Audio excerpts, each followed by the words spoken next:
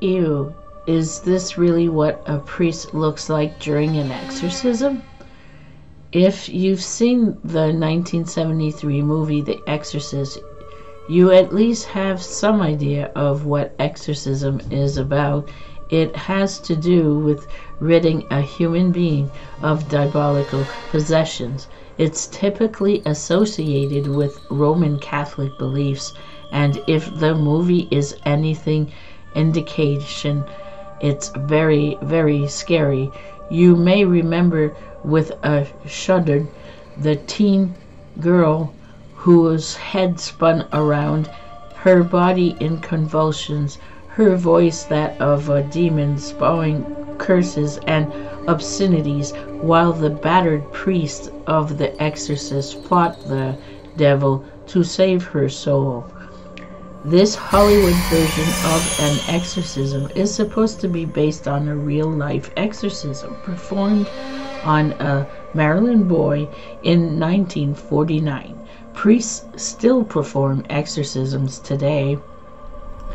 Is exorcism real, or are the subjects and the exorcist unconsciously acting out roles from a popular movie? Are there other explanations for what some people call possession? In this video, we'll focus on the Roman Catholic exorcism rate because of its tremendous presence in popular culture, thanks to The Exorcist and its successors. We'll learn why a priest might perform an exorcism, find out what the ritual involves, take a look at a real-life exorcism, and discuss the controversy surrounding the practice. What is exorcism? The Catholic Encyclopedia defines exorcism as an act of driving out or warding off demons or evil spirits from persons, places, or things which are believed to be possessed or infested by them, or are labeled to become victims of instruments of their malice. In short, it is a ritual performed by a Catholic priest to expel the devil from a person, place, or thing. There are several types of exorcism in the spiritual practice of the Roman Catholic Church. Baptismal exorcism: blessed an infant prior to baptism to cleanse it of evil resulting from original sin.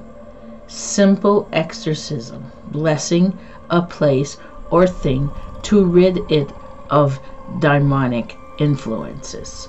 Real exorcism: performing the rite of exorcism to rid a human being of diabolical possessions. A real exorcism is what most of us think of when we think of exorcism. In this case, the priest exorcist is dealing with a human being who is possessed by the devil. The devil is inhabiting this person's body. According to the church, telltale signs of demonic possessions include speaking or understanding languages which a person has never learned, different from speaking in tongues, which is considered a sign of religious excessity, not possession. Knowing and revealing things the person has no earthly way of knowing.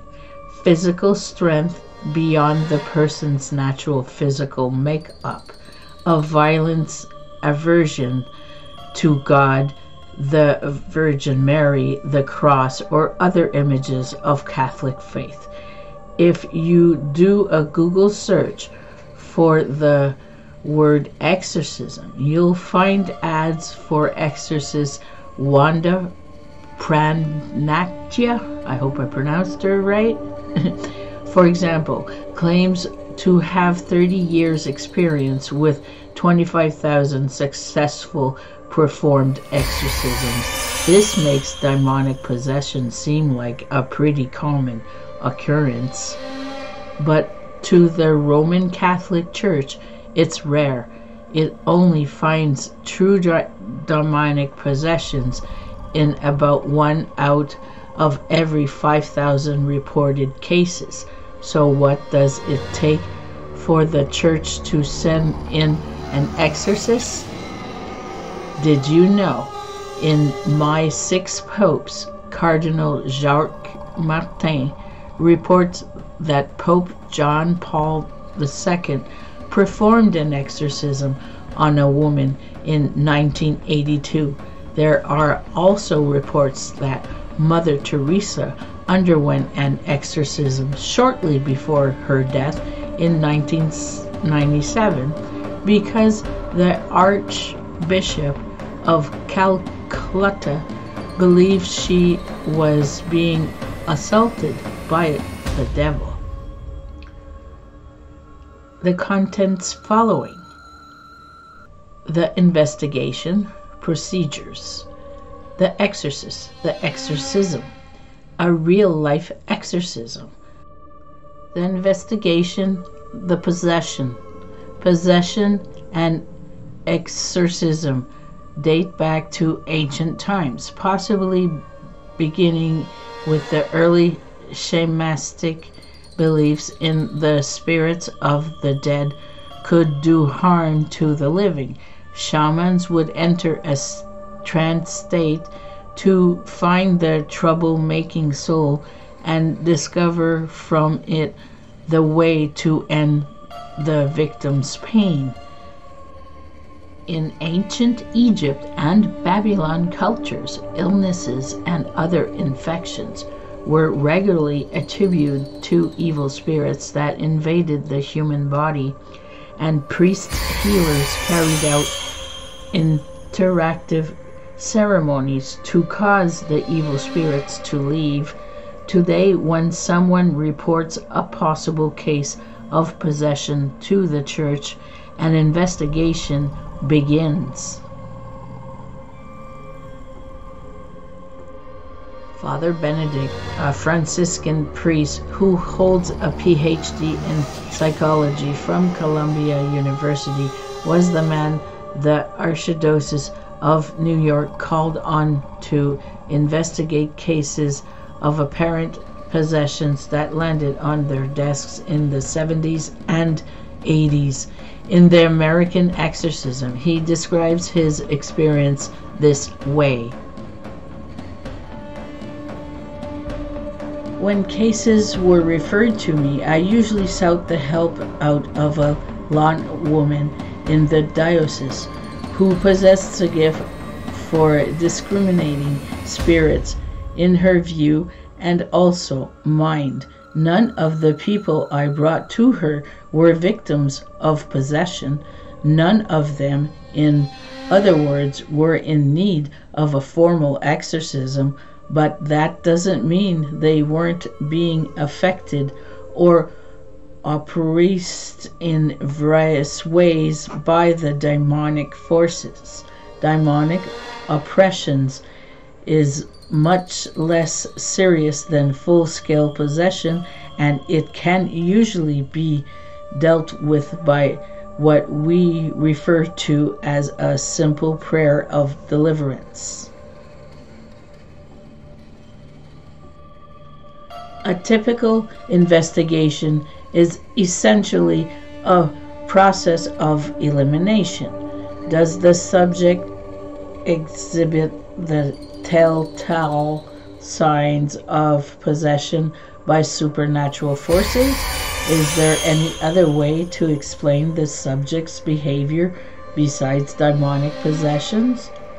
Often the priest will consult a mental health professional in his investigation in order to determine whether the possessed person's symptoms can be fully explained by mental illnesses. According to Michael Cunahu, American Exorcism, there are about a dozen physicians in the United States who evaluate potential possessed subjects for the Catholic Church. The subjects will also undergo a medical examination to find out if the symptoms can be attributed to a physical disorder or illness. The priest may consult a church-approved expert on the paranormal for additional input. Another possibility the investigator must consider is plain old fraud. If the priest is convinced of the validations of the possession and that an exorcism is the appropriate way to help this person, he will report back to his superior, in most cases the diocesan bishop, that an exorcism is in order. The church may then decide to sanction an official exorcism and appoint an exorcist to the case. The exorcist. Appointing an exorcist. If the church decides it has a truly possessed individual on its hands, one that requires an exorcism, the next step is to appoint an exorcist to the case. This is often the same priest who performed the investigation, but not always. Casting out the devil is not part of the typical priest's daily duties. Most priests have never performed an exorcism, but some have. Official numbers are hard to come by, but American Exorcism reports that in 1996, the Catholic Church appointed 10 priests to the position of exorcist in the United States, bringing the total to 11. Sino estimates that worldwide numbers at somewhere between 150 and 300, while reports claim that are 300 to 400 official exorcists in Italy alone. There are also priests who are not officially exorcists, but claim to have permission from the Catholic bishop to perform exorcism at their discretion. Training and execution of exorcism.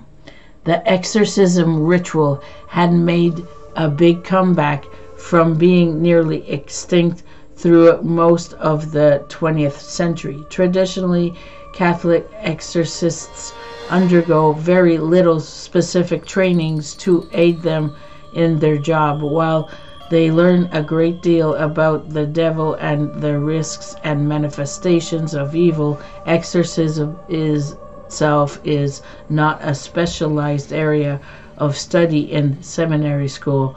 What they know from their experience in the role of priests and from the Roman Catholic rite of exorcism, which is the official document detailing the prayers and steps of an exorcism. Things are starting to change though. Official exorcists of the Catholic Church formed their own organization in 1992. The International Association of Exorcists holds biennial meetings in Rome and send out newsletters to its members. In the newsletters, exorcists tell of particular difficulties or interesting cases and swap tricks of the trade. In addition, in 2005, a university connected to the Vatican started offering classes on exorcism. Once the church appoints one of its official exorcists to perform the ritual, the next step is to get the devil to leave the person's body.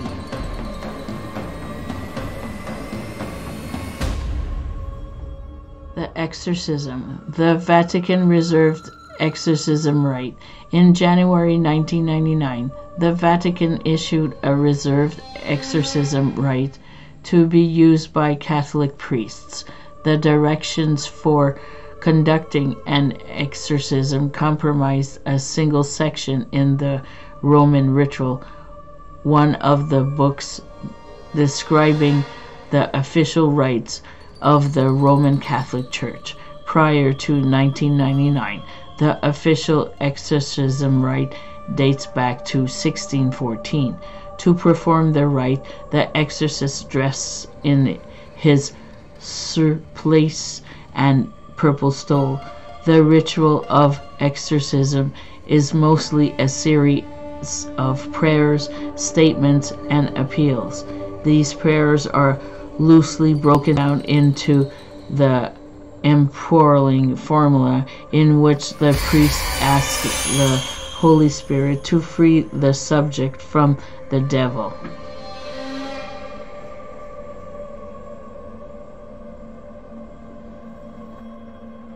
God, whose nature is ever merciful and forgiving, accept our prayer that this servant of yours, bound by the fetters of sin, may be pardoned by your loving kindness.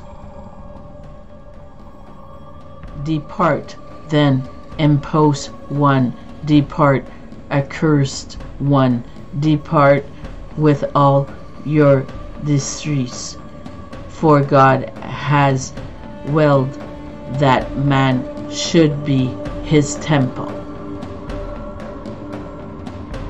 To read the entire 1999 reserved rite, see Catholic Doors Ministry 1999 Rite of Exorcism. In addition to the reactions, the priest takes certain actions at particular times during the rite. He sprinkles holy water on everyone in the room, lays his hands on the subject, makes the sign of the cross both on him and on the subject, and touches the subject with a Catholic relic, usually an object associated with a saint. Malachi Martin Perspective on Exorcism. Malachi Martin, a former Judas priest and self-proclaimed but not official exorcist, offers additional information on exorcism, information not induced by the Church, a controversial figure in the Catholic world. Martin reveals in the book Hostage to the Devil what he considers to be the typical stages of an exorcism.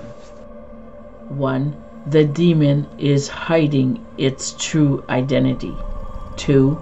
The demon reveals itself. 3. The exorcist and the demon fight for the soul of the possessed. Or, if the exorcist wins the battle, the expelled demon leaves the body of the possessed. Hostage to the Devil create quite a stir in the Church. The book details supposedly factual exorcisms that Martin claims to have performed, assist, or witness. The exorcisms Martin described are on the level with the exorcism in terms of action and violence.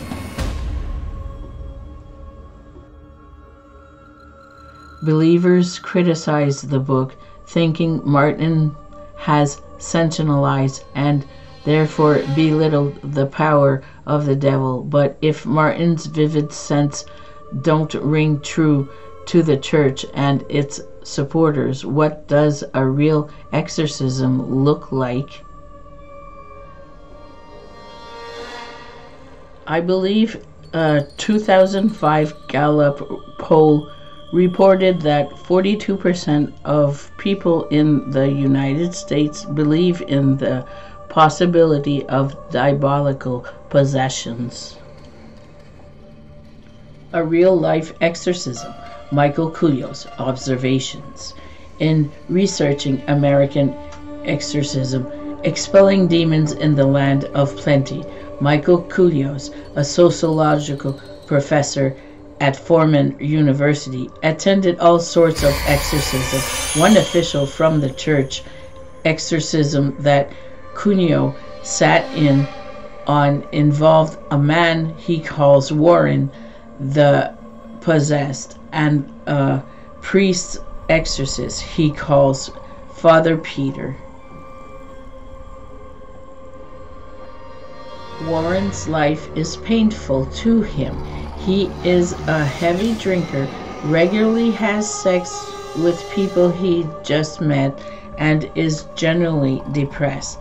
He has recently begun to hear voices, see things, and feel an unbearable pressure on his body at night. In short, Warren is tormented. His local pastor contacted Father Peter's supervisor, and with the agreement of the priest, they agreed an exorcism.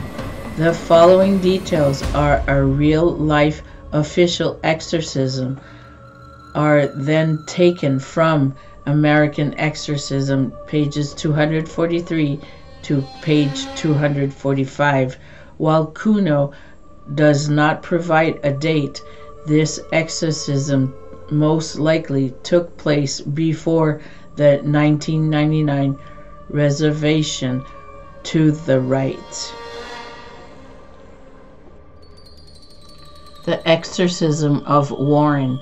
In the basement of an unremarkable building in the Midwest, Father Peter, in his surplice and purple stole, stand directly in front of Warren, who sits in a chair with his head bowed and his fists clenched.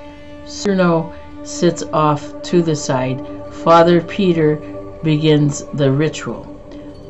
Allow, powerful God, pardon all the sins of your unworthy servant. Give me constant faith and power, so that, armed with my power of your holy strength, I can attack this cruel evil spirit in confidence and security. While speaking these initial words, the priest sprinkles Warren, Michael Kuno, and himself with holy water. Father Peter moves closer to Warren, makes the sign of the cross, and lies his palms on Warren's forehead. Warren sits perfectly still, while Father Peter recites the prayers of the exorcism ritual. Father Peter appeals to Christ, the Virgin Mary, and the saints to aid him in his endeavor to save Warren's soul. Warren remains silent. I exorcise you, most unclean spirit, all spirits, every one of who in the name of our Lord Jesus Christ be uprooted and expelled from this creature of God. Father Peter makes a sign of the cross on Warren's forehead, presses a relic against his chest, and ultimately finishes the exorcism with, "Go away, seductor. The desert is your home. The serpent is your dwelling. Be humiliated and cast down, for even though you have deceived man, you cannot make a mockery of God. He has prepared hell for you and your angels." Father Peter then leads Warren in a few closing prayers and additional reads. He asks how he feels.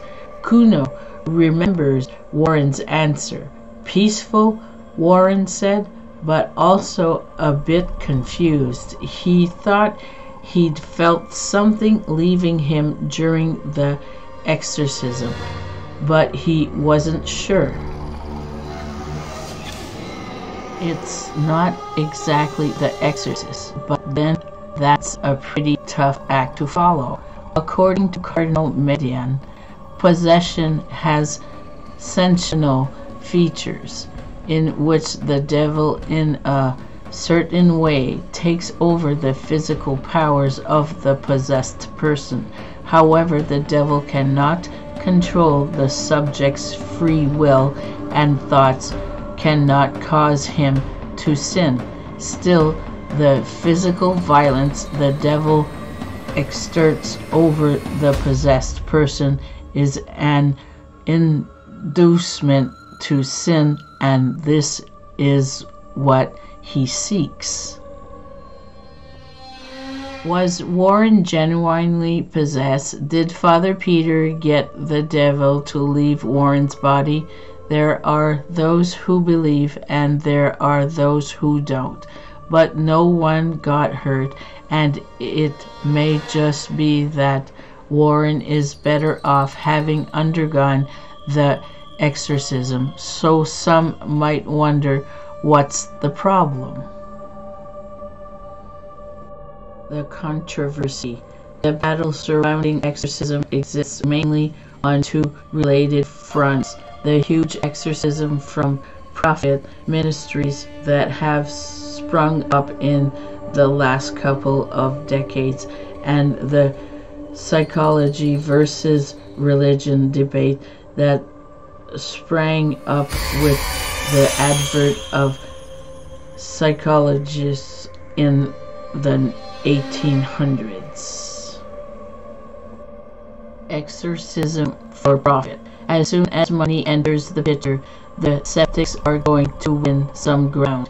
The rise of money-making exorcism ministries around the world leads many people who might otherwise reserve judgment to outright reject the validity of the church view of possession and exorcism, even though the exorcism performed by these unofficial exorcists are not in any way connected to the Catholic Church.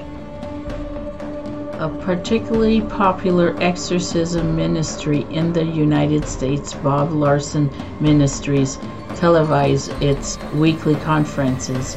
In this mass exorcism, for which large groups can receive a family rate on tickets, Mr. Larson exorcists the demons of an auditorium full of people. Financial donations on top of the ticket price are not required for his services, but they are welcome. Psychology versus religion, where one person sees possession and pulls out his rites of exorcism, another sees mental illnesses and pulls out the DSMV. This is probably the greatest debate surrounding the practice of major exorcisms. There may be eitherly explanations for behaviors the Church considers evidence of diabolical possessions.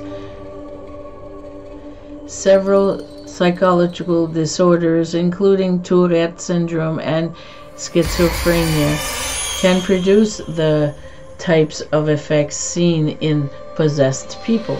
People with epilepsy can suddenly go into convulsions when having a seizure.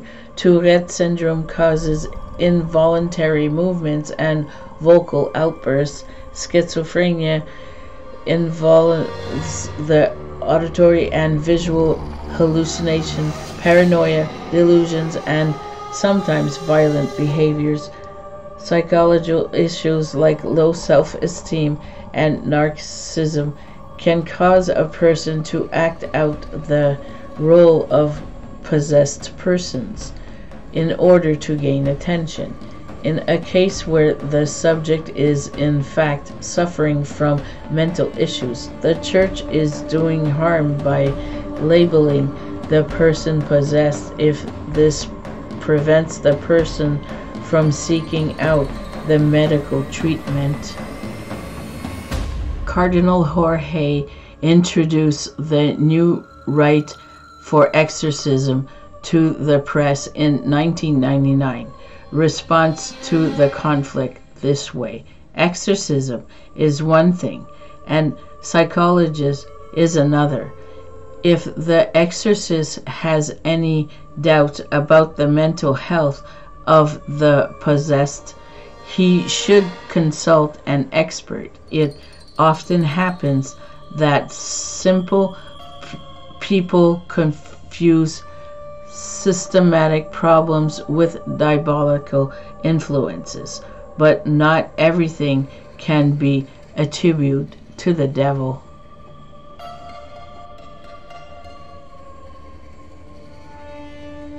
The ultimate question remains: does exorcism help people or harm people? It is difficult to come by documentation and any outcomes of official Roman Catholic exorcisms, harmful or beneficial. This is by designing. According to the official rite, exorcisms are supposed to be low-key, not necessarily secret, but not performed in public or in front of a press release, so that the ritual does not become a show. Rituals are not to be published. Whether the exorcism is a success or a failure, there is considerable documentations, however, of the harmful outcomes of exorcisms performed outside the Catholic Church. One widely reported incident took place in June 2005 in Tuscan, Romania. A priest and several nuns in Romania Orthodox convent believed that a nun that was 23 years old who lived in the convent was possessed, so they carried out an exorcism ritual. They tied her to a cross, pushed a towel into her mouth, and left her alone without food and water. The intent was to drive out the demon inhabiting her body. Consequences: she died after 3 days. Officials believe the young woman had schizophrenia. Exorcism in popular culture.